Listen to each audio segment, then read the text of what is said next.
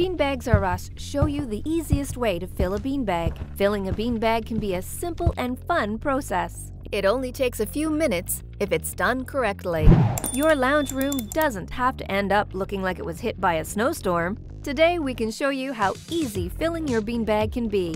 You can use the cardboard insert that came with the beanbag if you don't have any cardboard handy at home.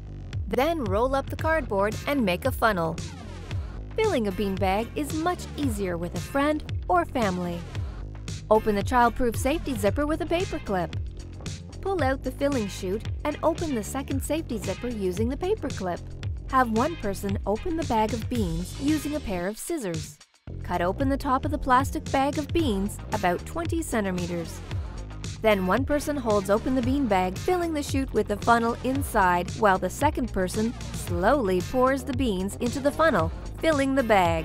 Fill the beanbag with the required amount of beans. Then close both zippers using the paper clip, and you're finished. You're awesome!